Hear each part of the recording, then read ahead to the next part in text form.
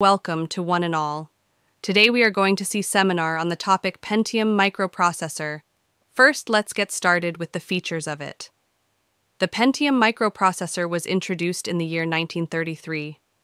The operation of it is same as the 80386 and 80486 microprocessor, but a small change is that it has a dual cache and dual integer unit. It is a 16-bit data bus, whereas the 80486 are 8-bit. This processor has a higher clock speed of 66 MHz.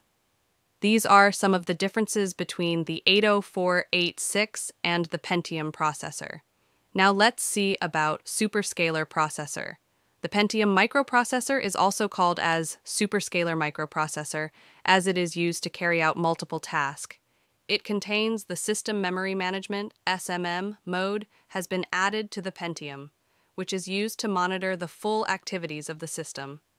It is intended for high-level system functions such as power management and security. The built-in self-test, BIST, is used, which is that when power is first applied to the system, it tests all the activities from the start till the end. This processor allows 4 MB memory pages instead of the 4 KB pages, as in 80486 Complex Instruction Set Computer (CSE) architecture, with reduced instruction. Set, computer, RISC, performance are employed. During execution, a method of pipelining is used, which is, it allows the process to overlap without any disturbances, thus saving time to execute a program. It has two separate 8 KB cache, as said before, as it has dual cache, one for instruction and one for data. When data is modified, only the data in the cache is changed.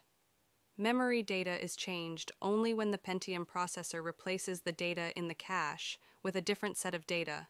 The processor has two primary operating modes. They are protected mode and real address mode.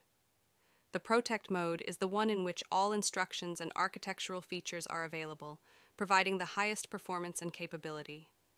But in real address mode, it creates the environment for us to write a program of the Intel 8086 microprocessor. In this real mode, there is an extra feature called as reset initialization, which is used to convert the real mode to protected mode.